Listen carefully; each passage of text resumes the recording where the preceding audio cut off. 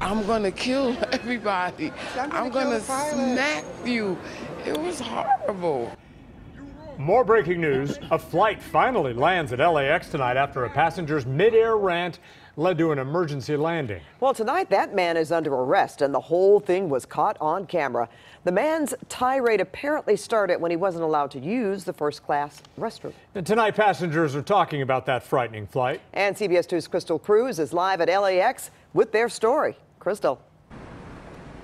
Pat and Jeff, these passengers, they got off that flight. They are exhausted. Two women tell me that this man was acting like a monster.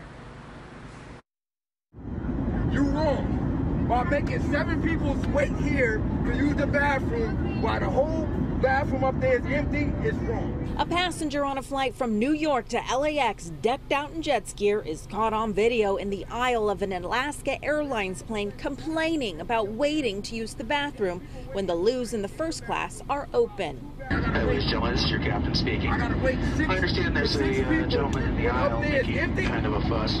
Bathroom is the bathroom. Return to your Using seat the bathroom is the bathroom. or calm down. That's the bottom line. Following my crew members' directions is a federal requirement. Alaska Airlines says the man did not try to get into the cockpit, but did make a verbal threat to harm the plane.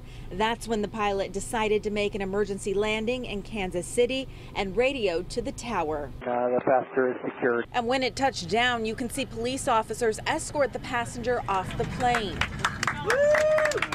After the delay, the flight eventually took off and touched down at LAX more than 4 hours late. He said he was going to kill the pilot, he was going to beat people up, and then he started talking about this racial stuff, which was nothing about being racial.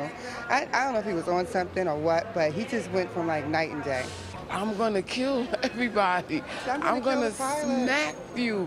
It was horrible.